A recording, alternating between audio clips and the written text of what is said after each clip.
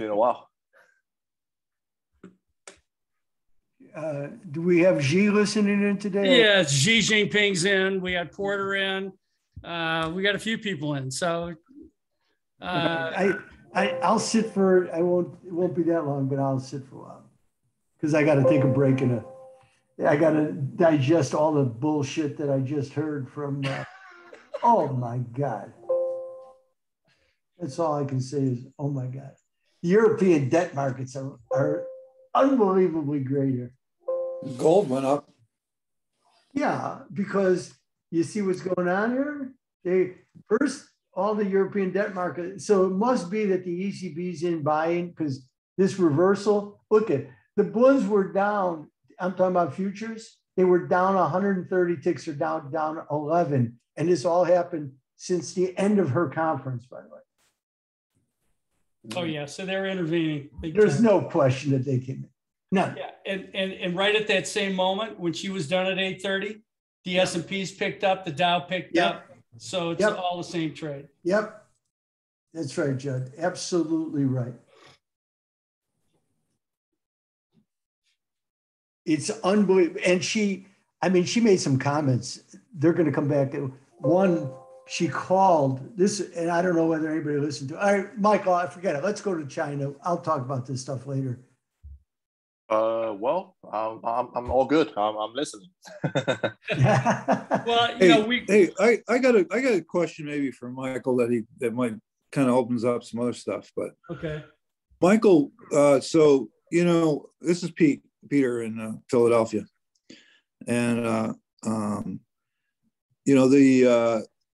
Xi is like really stepped up the party's control of so many things, including the all kinds of economic interventions.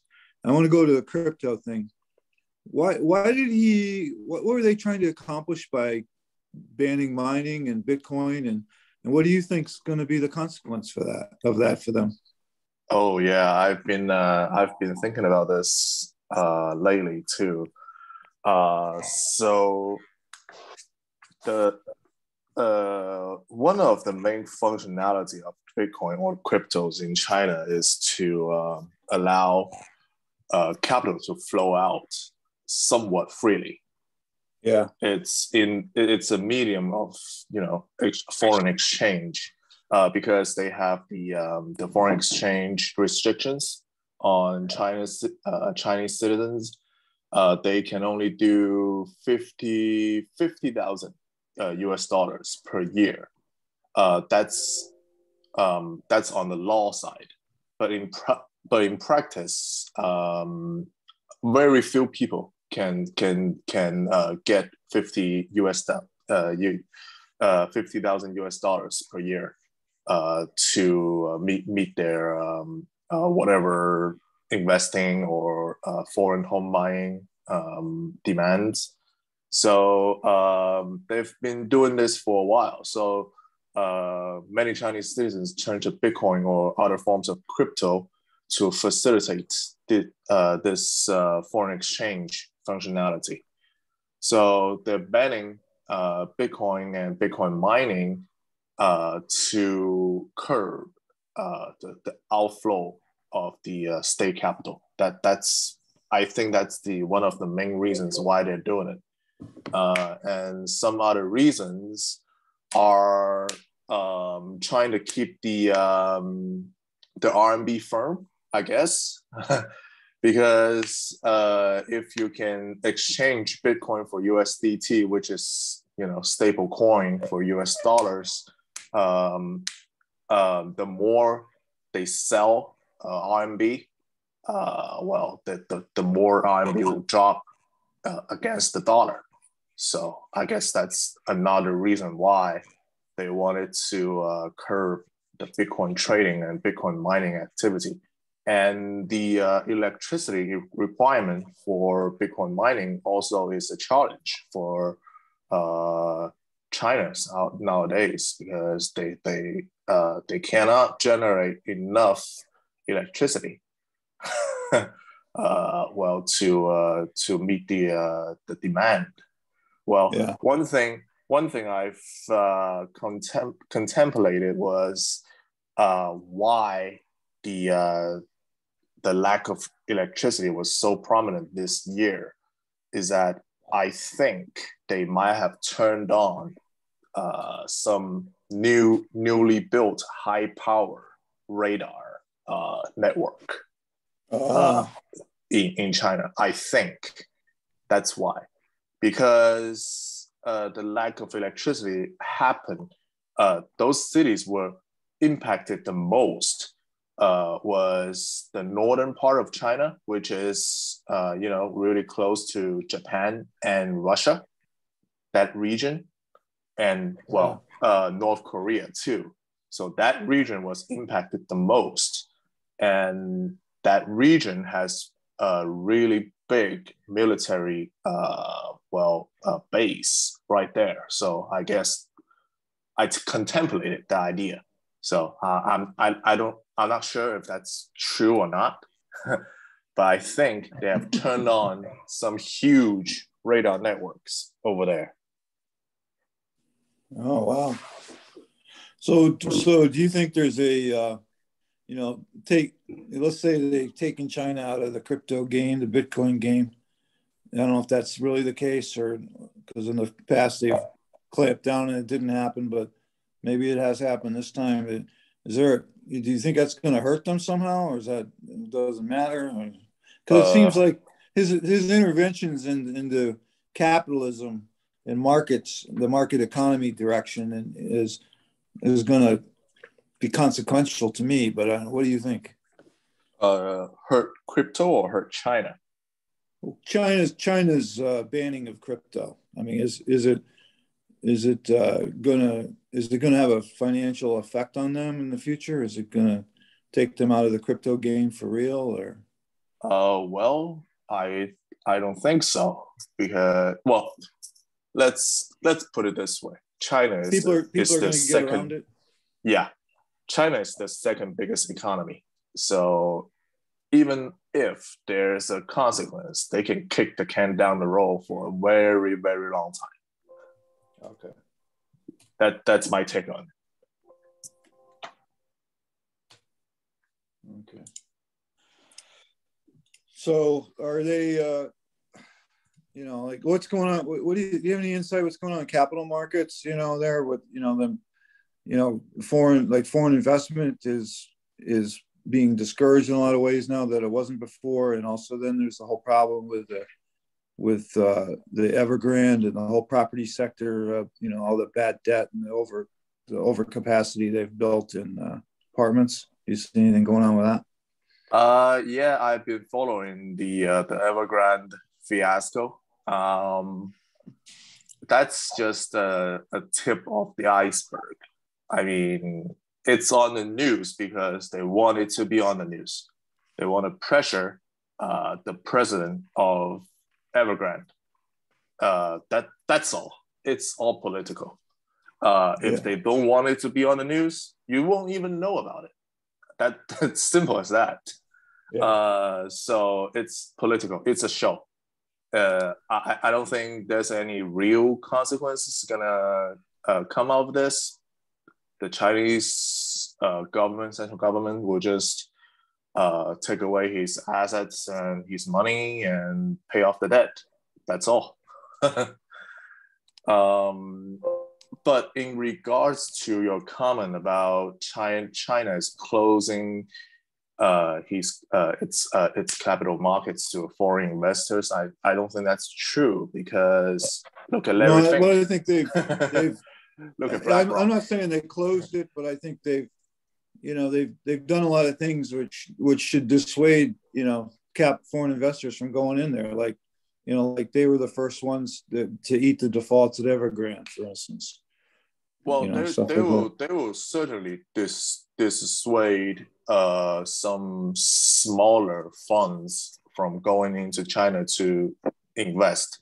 However, to those whom are useful to the state and Chinese, they will be granted a lot of freedom in what they can do. Larry Fink, for example, BlackRock, they've been partnering with China State, I think it's the development fund, city development fund. So, well, he could make a ton of money from that, selling those bonds. Yeah. So it really depends who you are and what you can do for the Chinese, the high up officials. Can you launder money for them? You know, can you get their kids into Harvard or something? You know, yeah. It really depends who you are. So like, you know, because I'm sure you thought about Alibaba, you know, the merits of that, you know, that with it's down so much. I mean, what do you think the pros and cons are at this point for Alibaba with this scenario? Well, my take is it's not a popular opinion, but I think Alibaba it's a buy at these levels. I mean, it is still making money. So don't get this wrong. It's still the largest online retailer in China, and it's still the highest volume e-payment processor in China. It's still making money. So I don't see how the Chinese crackdown or so-called crackdown can affect Alibaba's business. It's still running. They just take it away from Jack Ma. That's all. They don't want it to be held by a private citizen. They want it to be in control of the state, and that's what they're doing, and that's what will be done. But at the end of the day, it's still the biggest company in China. It's still making money. That's all I care. And it's a global company too.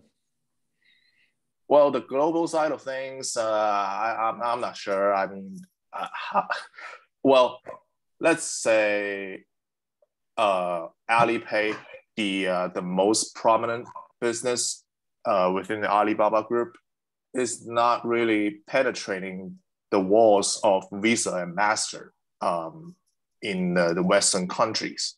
However, in other third world countries like Africa, well, countries of the Africa, and then some East European countries, they use Alipay.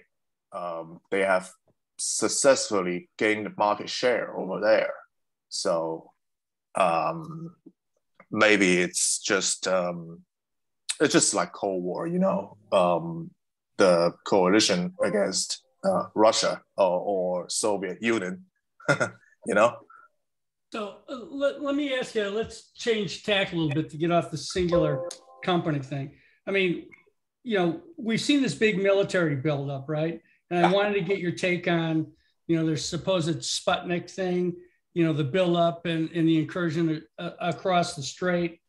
You know, they've got obviously all the magnesium in the world. So that's, you know, that's had a big impact over the last few months on aluminum prices worldwide and the aluminum names.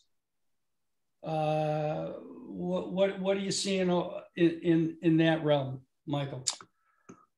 I don't know about aluminum. However, for the past few years, rare earth export has been restricted, and that caused some trouble. Something like I think lithium too. They curbed exports on lithium, even mining for lithium, citing environmental reasons. But we all know that's bullshit. Yeah. So the outcome of that, I think, is they just want more money for their resources. They're not unwilling to export them. They just want more money out of it. Oh, you think they're going to trade that to the West for other products, or? Yes. So we all know there's a chip export ban for China here in the United States. So I guess what they're doing is, okay, we want our chips, but if you want your magnesium, aluminum, lithium, things like that, sell us those chips, and we can sell you these resources. So yeah, I think that's what's ultimately what's gonna happen. Biden will make a deal. Well, the U.S. trade representative will make a deal. Well, all things considered, I don't think this will escalate to war. I think it's just yelling at each other on two ends of the table. It's just part of the game. It's all political stunt. Can I ask you a couple questions before I? Yeah, sure. Sure. Okay. So, Michael, so you talked about with Bitcoin, or crypto. Let's just make it more generic. Crypto, that it was to prevent some potential outflow of yuan and therefore downward pressure on the yuan. So why do you think that they want to hold yuan valuation to a higher level? Because that certainly flies in the face, right, of what the Chinese model has been, which is no matter what goes on, we're going to export. And if the currency is desired to be held at a higher level, why do you think that has now become a policy, a desire for policy outcome? I think it's well, I looked at the economic data. The average debt of each Chinese citizen, the component of the debt is mainly real estate. So if the Chinese dollar, the RMB isn't firm enough, a lot of their debts, how do you call it? Their property value or their the house. I think the housing price will fall dramatically. If the dollar were to rise, right? Yes. Okay. I think that's the main reason why they want to keep a firm RMB. Okay. Is to combat the deflationary force they are putting on their property markets. Okay. All right. Now, so we were talking, I know Judd wants to get away from the individual firms. But that's okay. Go ahead.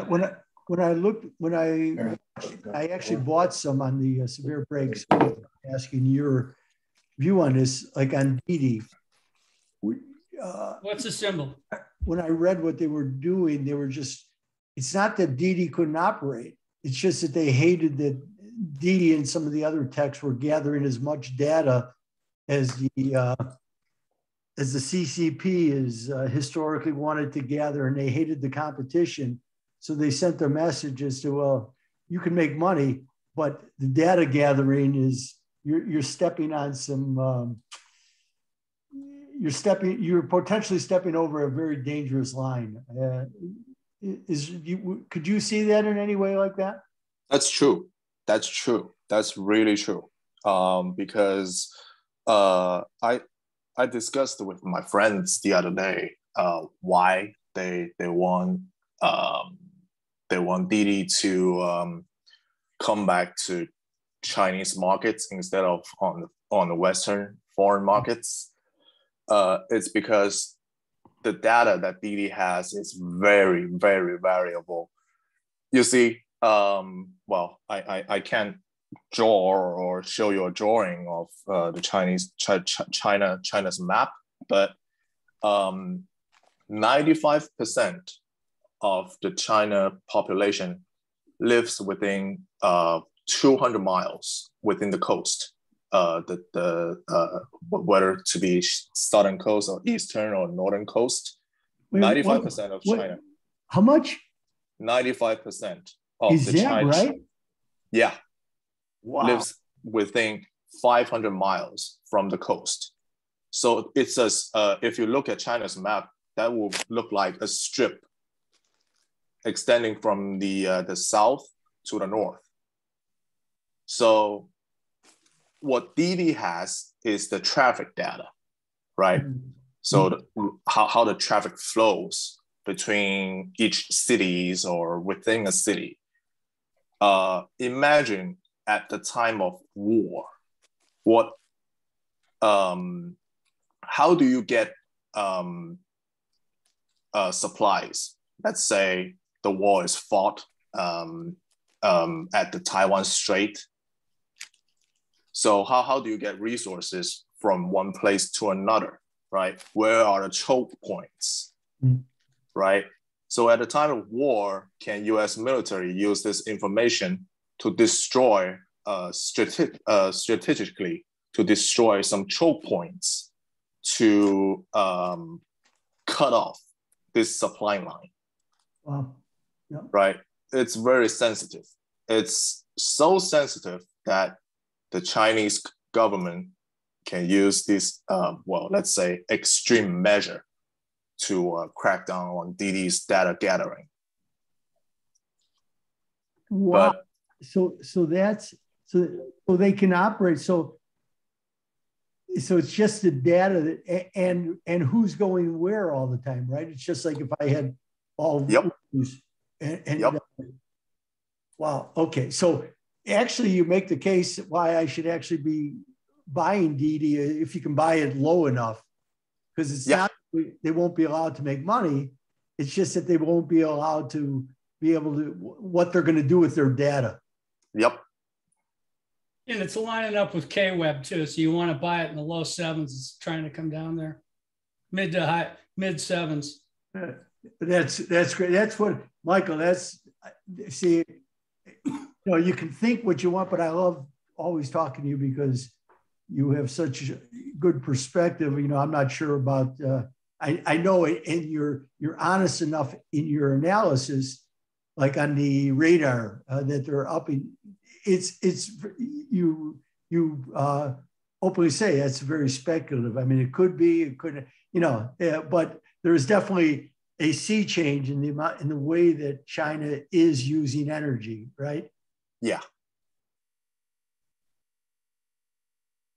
Because over the past year, think about it. It's COVID, right? It's COVID, and the factories were down for months, and they are not even fully operating right now. So where are the electricities going? Right. And they cracked down on Bitcoin, and to say the least, Bitcoin mining aren't even prominent presence of energy usage in those most affected regions. And those regions similarly have a large military presence. So, that's my take on the explanation. How they're using those electricity is to, open up or bring those radar online. That's all I can think of. I mean, it really, this is so good. And, but let me ask you something. In like today, again, the Biden administration, which is all over the place in so many ways, again, not a political statement, just a fact. Well, it's an enlightened observation.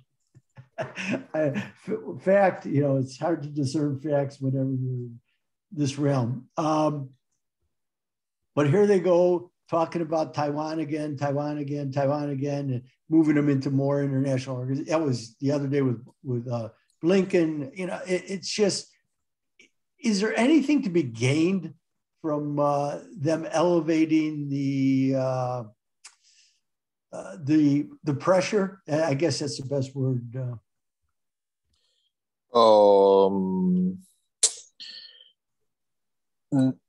Well, so let's put it this way. I look at this as a political stunt. They want to act or pretend to be hard on China. Mm-hmm. However, as we all know, we can't live without China. It's a hard fact.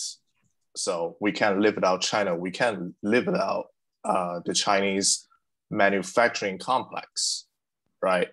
So we can see these signs that decoupling with China can cause so many issues, that issues cannot be solved in a short amount of time.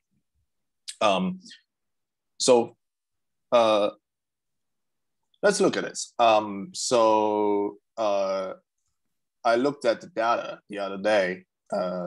United States imports and the China exports, right? What is United States buying from China? Everyday goods, your clothes, shoes, stuff like that. And these are what affects ordinary US citizens' daily life, right? If you decouple with China, if you can get the manufacturing costs down, American citizens will feel it. They will feel it immediately. How come I can buy a shirt for $20 last month and this month I have to pay $40?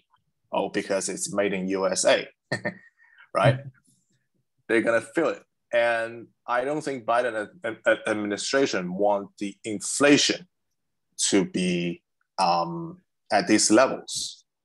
They want to keep the consumer prices down. So in order to do this, we cannot irritate China. We cannot decouple with China. That's my take on it. So everything they said, I think it's just for foreign policy, political stunt to gain some leverage on Xi, I guess. And there's a really good reason why the US will trying to defend Taiwan's independence, because of the semiconductor industry over there. We all know we rely heavily on TSMC's fabrication plants to manufacture chips. And but I think over time, if the US government can bring enough semi-production over here within the United States, Taiwan's strategic importance will diminish over time, I mean. But, that production rate has to be built up over, I say, 10 years to be where we are right now. So TSMC is investing 3 plants in, I think it's in Arizona, 3 plants in Texas. Yeah, I'm down here in Arizona. Believe me, big impact. And there's another one coming. Yeah, and I think the government is granting Intel some money to open up, 3 more plants as well. So they wanted to bring the semi-production over here in the United States to to guarantee the supplies of chips. And then, Taiwan's strategic importance will just diminish. They cannot let Taiwan fall into the Chinese hands for now, I mean. So they have to drag it. They have to drag it down the road.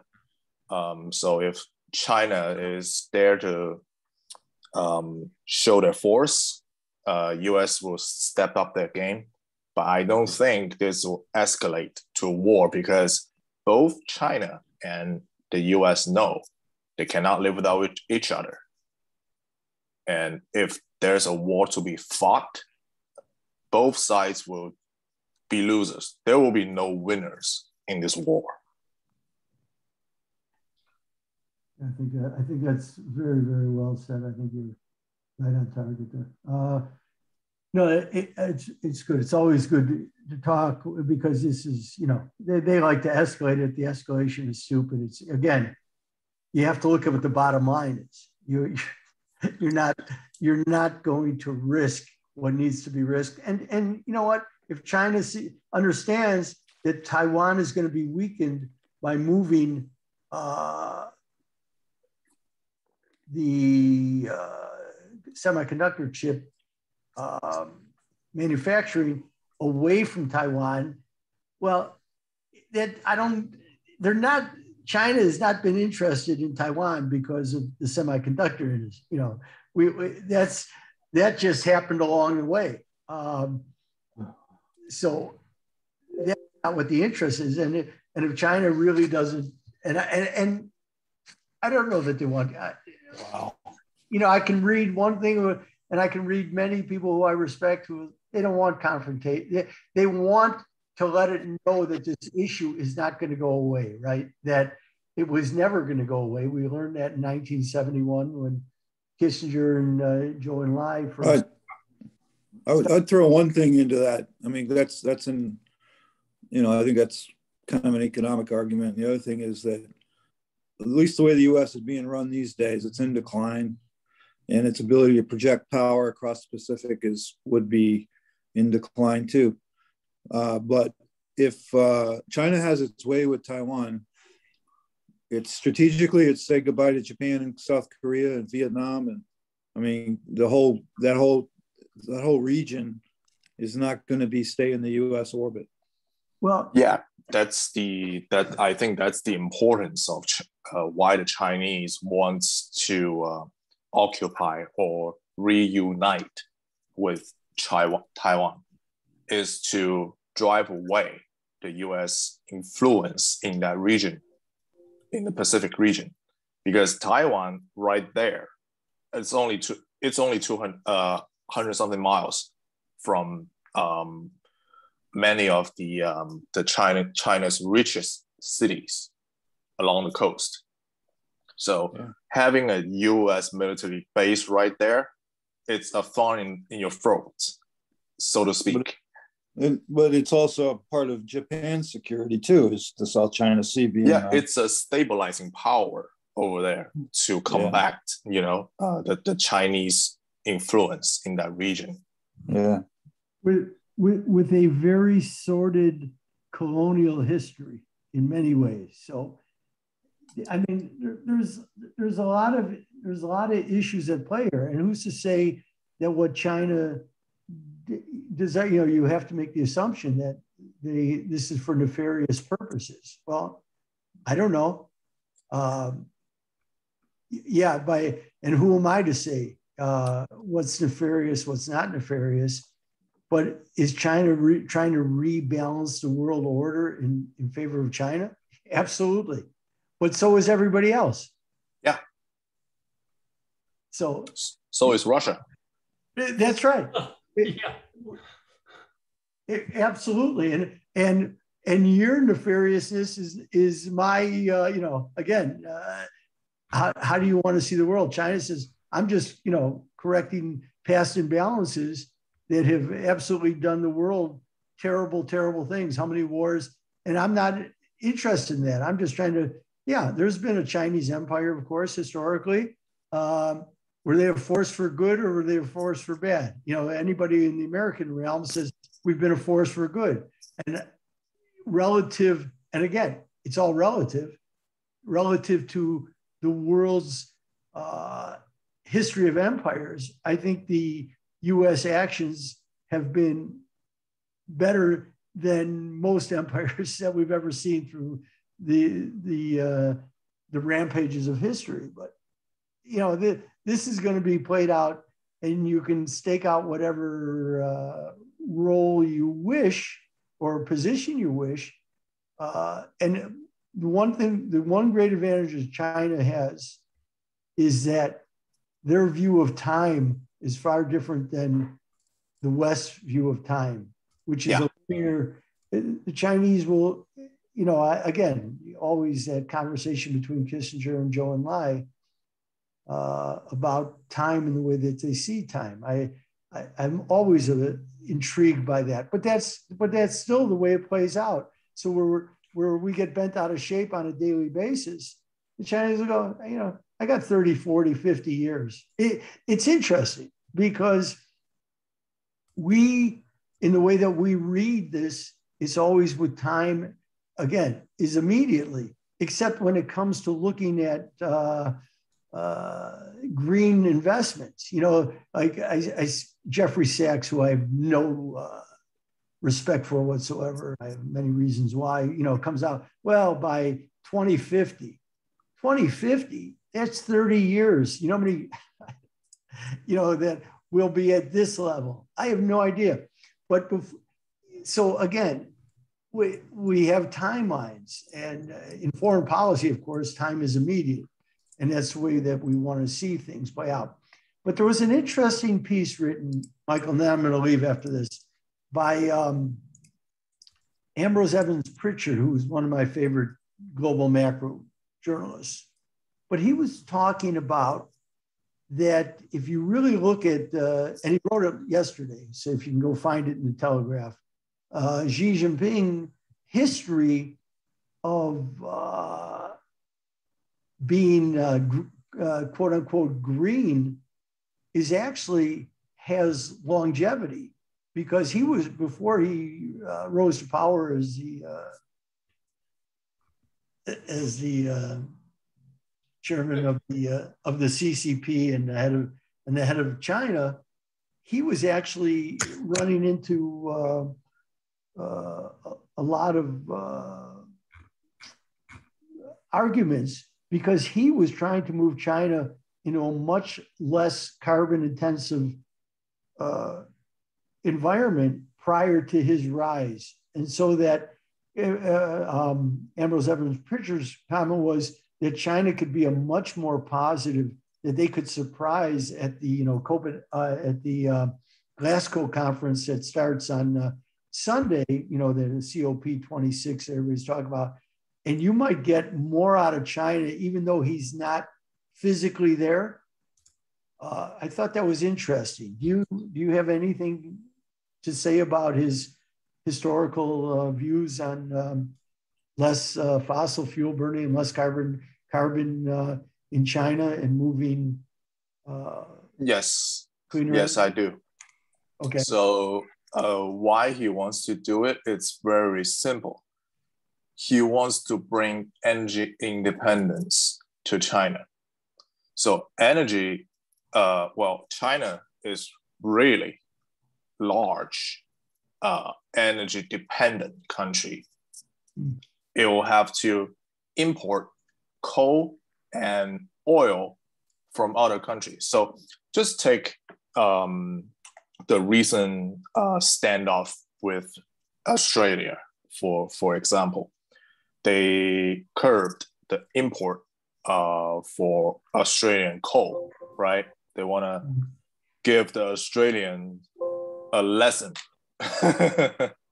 However, the domestic production was killed during 2014 and 2015 when they want to go away from producing coal within the China mainland.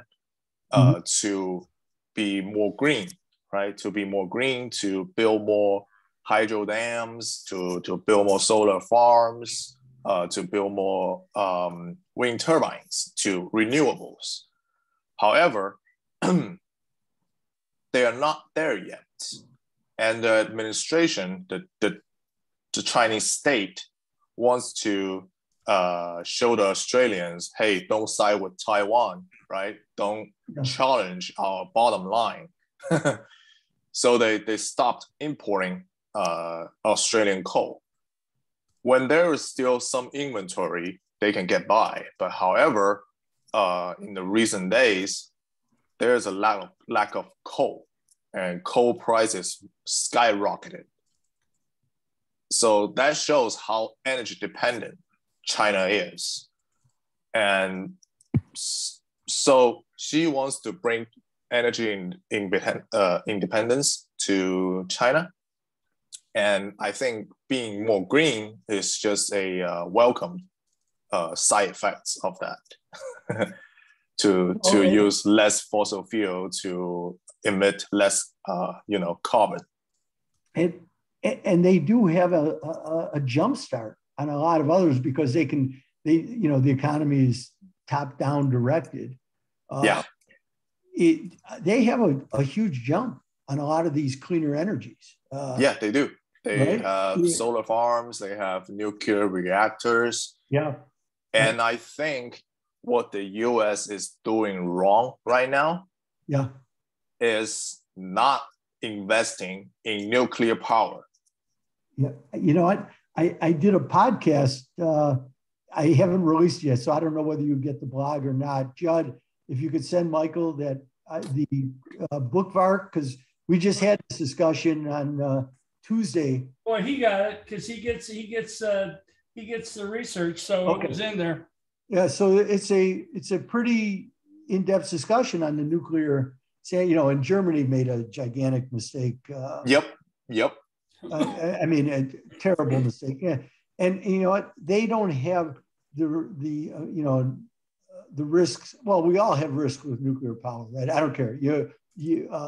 Earthquakes, whatever we're going to find, there are some, but there's certainly, Fukushima was just, first of all, that tsunami was, you want to talk about.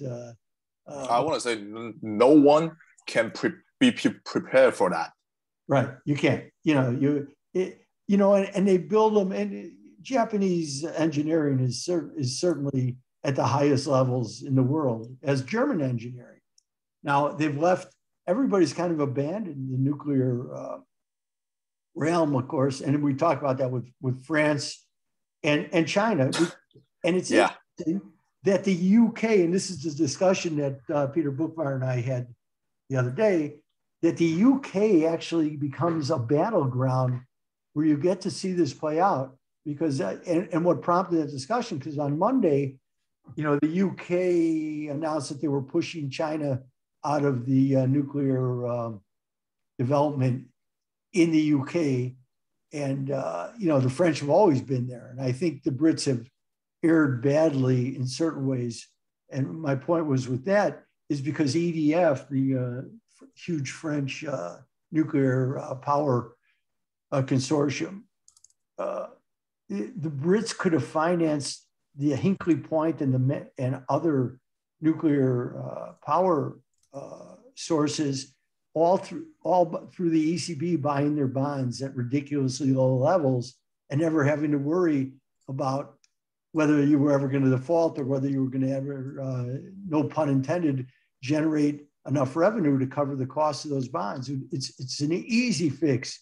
But they're pushing the Chinese out, but the Chinese will make their way to, of course, other places in Asia, because Asia will become, and probably Africa, by the way, because nuclear power is going to be the answer to a lot of people's problems, especially because you can build these smaller reactors, the pebble breeder reactors. I learned a little enough about and follow this. In fact, I just my email just clicked, my computer just clicked.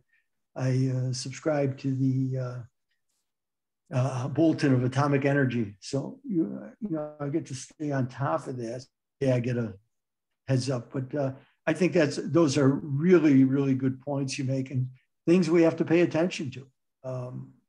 And China is a nuclear power in good ways and bad ways. Nuclear weapons, philosophically, we could probably argue that the existence of nuclear weapons has kept the world from having another major world conflagration. Will it continue to do that for how long? Let's all hope so. But China was, and will be a nuclear force to deal with. And I don't mean that in just a nefarious mechanism, by the way. It's just checks and balances, Well, we all know when there's, war really comes, it will be all out. Nuclear, non-nuclear, doesn't matter, right? Right. But for now, in the peaceful times, yeah, I'd agree that nuclear power is what keeps these wars at a smaller scale. No, well, it used to be that in foreign policy circles when I was a fledgling in that area, you would talk about proxy wars, right? Mm-hmm. The Soviets and the Americans would both support wars that were called proxy wars that they didn't have to get involved in, but they would certainly, they would arm the belligerents and let them, and see which way, kind of like going back to the Spanish Civil War of 1936, where everybody tested out their weapons for what was going to be coming. I don't think it was that nefarious, but rather than go at each other, you sponsored other activity and you stayed out of you stayed out of each other's spheres of influence, right? So mm-hmm. when the Soviets went into Hungary, when they went into Czechoslovakia, you got a lot of words, but no action. So yeah. Are we going to do that? I will say, and I caution people to understand this, that when China does something in a militaristic way, we can learn from this, by the way, because they do it on the cheap. And I always point to what took place in 1979 when China went in and wanted to bloody Vietnam they were getting too close to the Soviets, and the Chinese were starting to feel threatened and encircled by the Soviets. And they went into Vietnam for 3 weeks and beat the shit out of them. And then they said, okay, you get the message? And that was it. There was no 20-year Afghanistan. Right. That's the main point of this. They wanted to show a force, right? You acknowledge it, and we're done. Exactly. I don't want to obliterate you, right? I don't want to destroy your country. I don't want you to be under my reign, but you just don't mess with us. That's the message we need to send.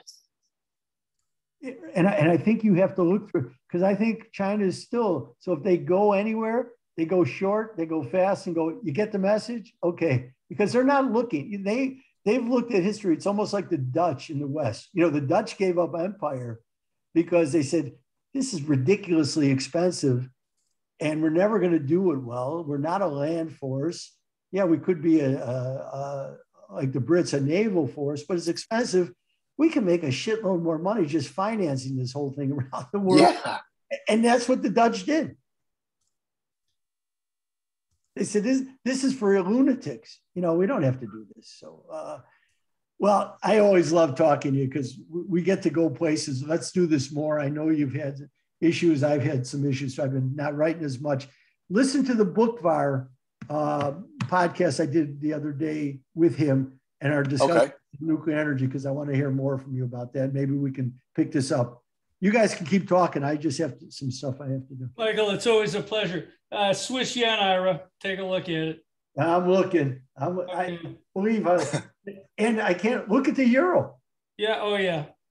I mean, that's a substantial move. And this is all after Lagarde. And if you ask me about Lagarde's press conference, she used this phrase. She said, because somebody asked her, well, other countries, and it was a good question.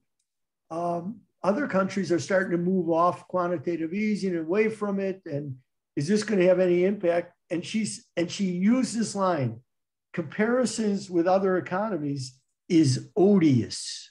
Oh, jeez. That's a very strong phrase. And yet I'm sitting here watching, and this euro is on a tear here. Now it may be, and nobody could get it out of her like back in July, where she kept her composure very well.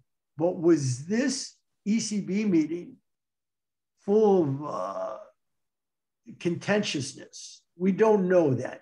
But somebody has seen something here. Now I think if you're watching the euro yen move, but interest rates have backed up quite a bit today. They've been all over the board. they've been all over the board. As soon as her press conference was over, the Bund actually, as I think I started, the Bund rallied 130 ticks. It's been all over. That was all, and you were totally right. That was just all intervention, and then it came right back down. And right, and here we are. We're sitting kind of middle range. I've actually been using it for all those who, I don't know who has access to trade this, but the European, I've really done very well in European debt markets. And I told you about the 2-year yesterday. Yeah. You know, I was getting short at 111, 112, 10 and a half, 11, 11 and a half. And I've been able to make the trade 3 times today. I'm out of the short end right now. I'm waiting to see if it'll rally back.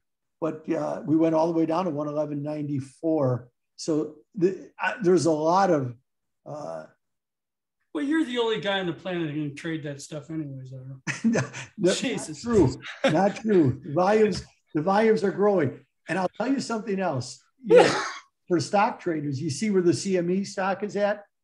Yeah, and there was a big article about 10,000 new micro oil traders.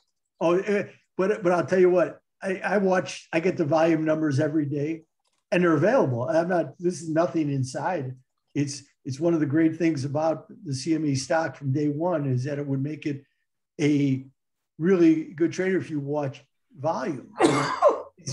Because revenue is all volume driven. I mean, there are some ancillary, but it's so prominent to it. But as bond trading has picked up, I would probably say average daily volume has increased by 25%. And this is not at a rollover. So like yesterday's volume, 24 million. Probably this whole week we've been in the previous week as bond volumes picked up. So, I mean, for CME stock traders, those who literally scalp it or trade it intraday, it is something to watch if you want, because I want to see if we take out its all-time high. I think it was up by 230. And this is not, believe me, I'm not on the board. I have no standing anywhere. But I do get the volume numbers directly as anybody can. So that it is just so interesting to see when you start to get bond volatility, how volume increases so dramatically.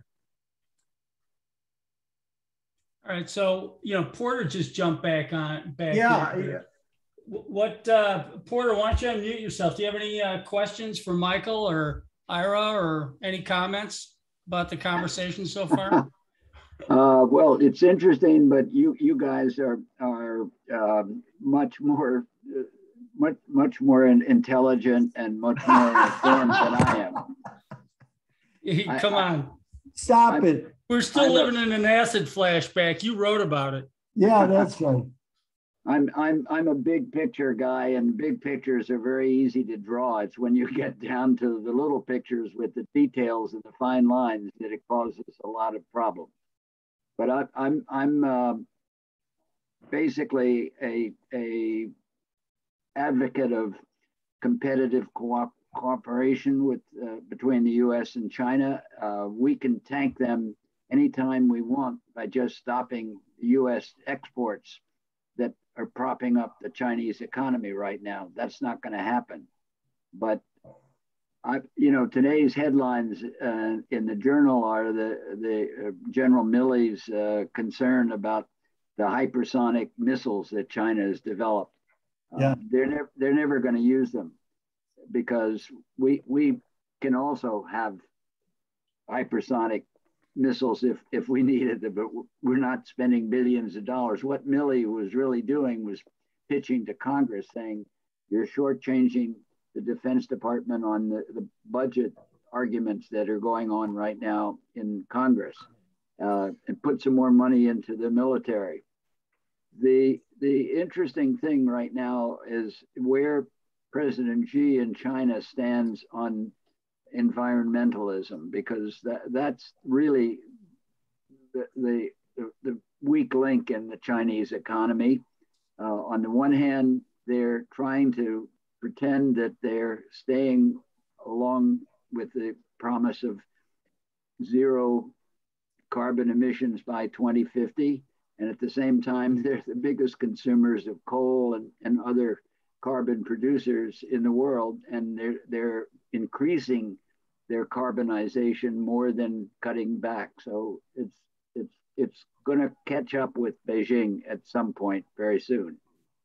How does that impact the stocks? Well, the two things that I think are the most significant developments in the last 12 months are A, BlackRock was given a 100% ownership right to set up investment and advisory services in China. They've been there for 10 years, but they've always had to have a joint venture partner.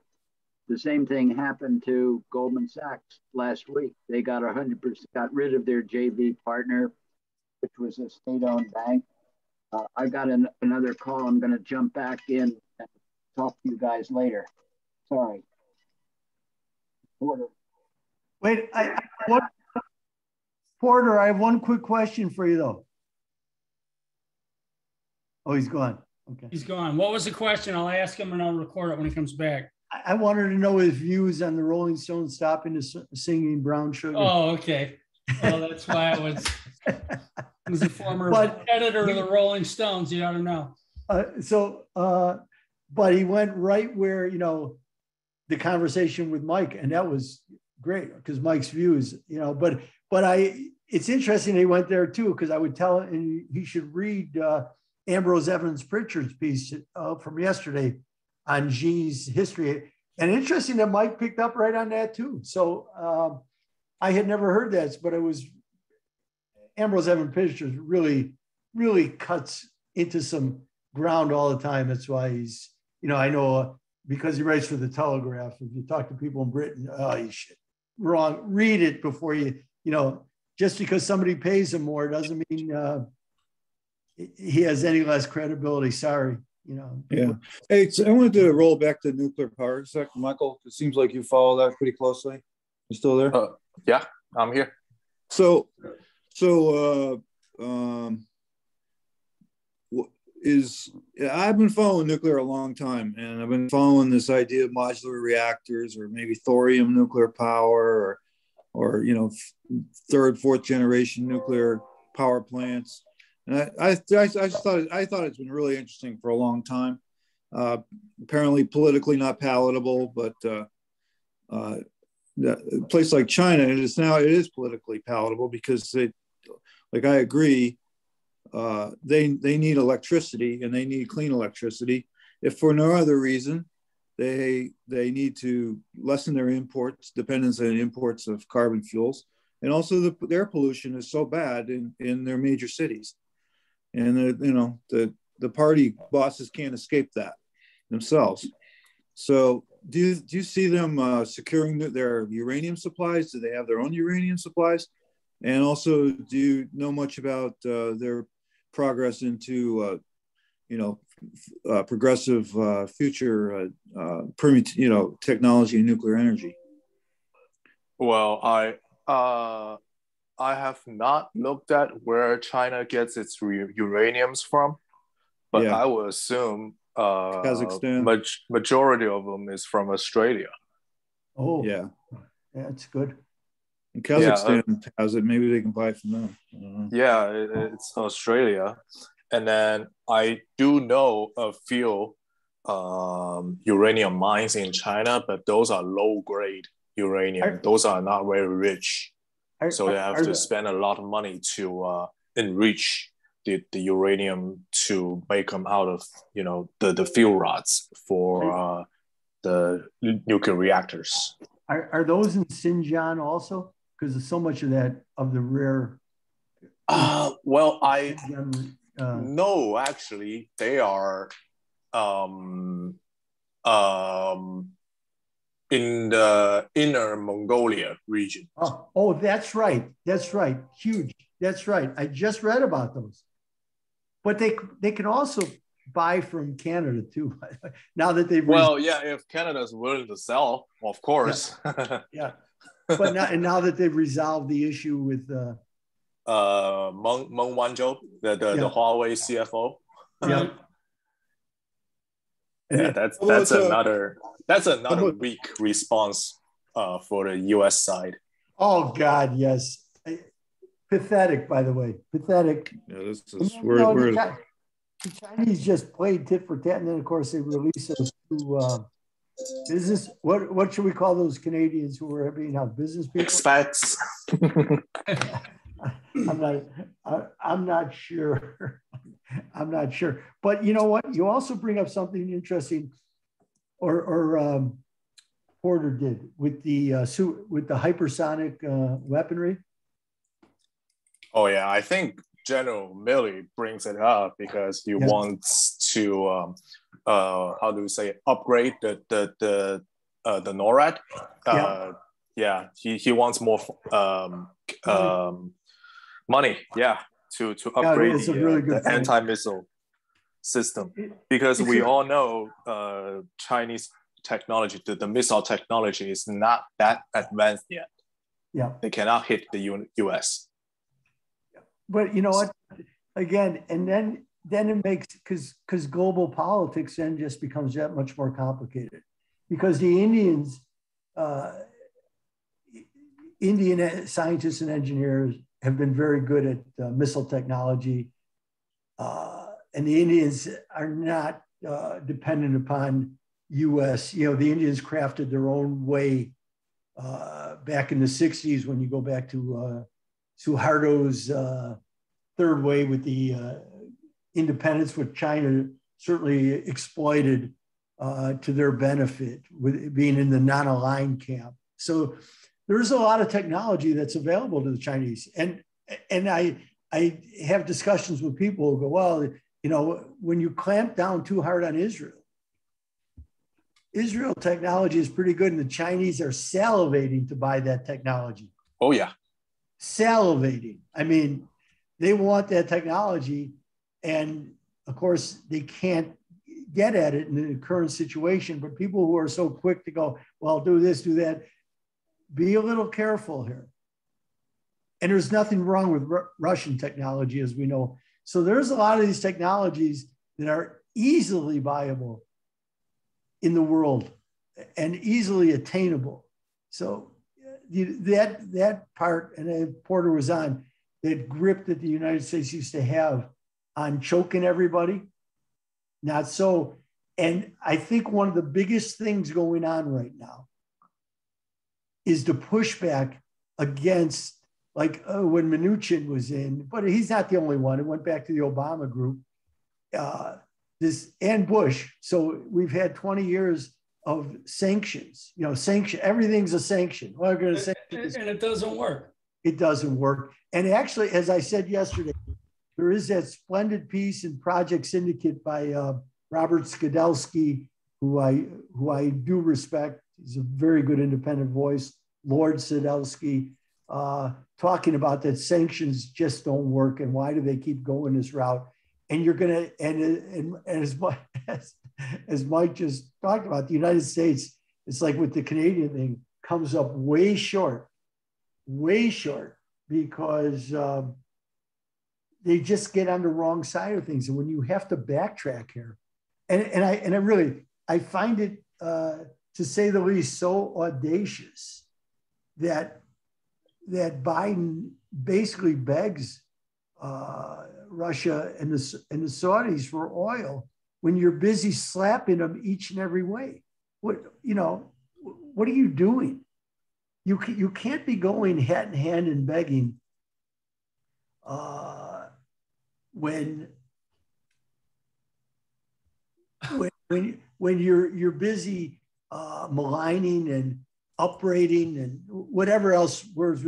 You got to be a little quiet, a lot quieter in the way that you approach it. You know, if you got soft power to wield it softly. Don't be just standing up there and screaming at everybody and telling them, well, you're violating this, we're going to come back at you with this or that. The world is just so complicated, and it's always the knee-jerk reaction. I'm continually amazed at that. Well, I guess what's happening is the US wants to be as vocal as the Chinese nowadays, because the Chinese are very vocal about global politics, in the UN, in the Pacific region, Right. even in the African continent. Mm-hmm. So US wants to, I guess, what Biden administration as well as Trump administration wants to be as vocal as the Chinese. They don't necessarily know what they want, but they just know they have to be loud to be heard. Yes, that's a great way to put it. That's a great way to put it. And yeah, the Chinese with the wolf warriors, out of the all their embassies, and I think they realized that was not a really good policy. They went on the attack, but no, it's not.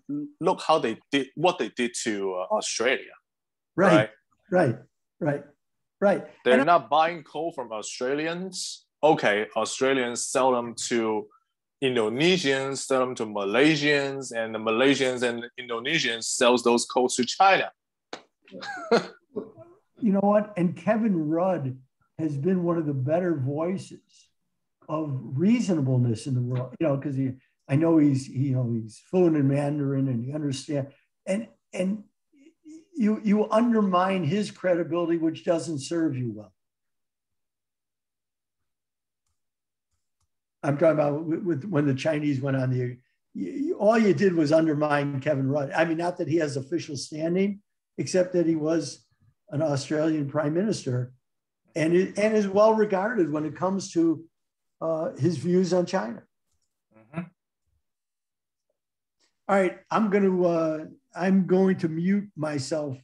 If I hear anything interesting, I'll jump in. But Michael, really, it's great to hear from you, talk to you. I'm glad you're well, and thanks for taking the time, and look to hear more from you. Thanks, Joe. Goes both ways. Thanks, Ira. Thanks, Michael. I mean, if you want to jump off and go to your day, fine. You want to stick around? Anybody has any other questions? Great. But it's always great to catch up with you. Okay, I'll keep listening, but I'll mute myself. I'll type my replies if any questions come up. Okay. And I'm going to pause the recording, guys. Thanks a lot, Michael. Good catching up with you. All right.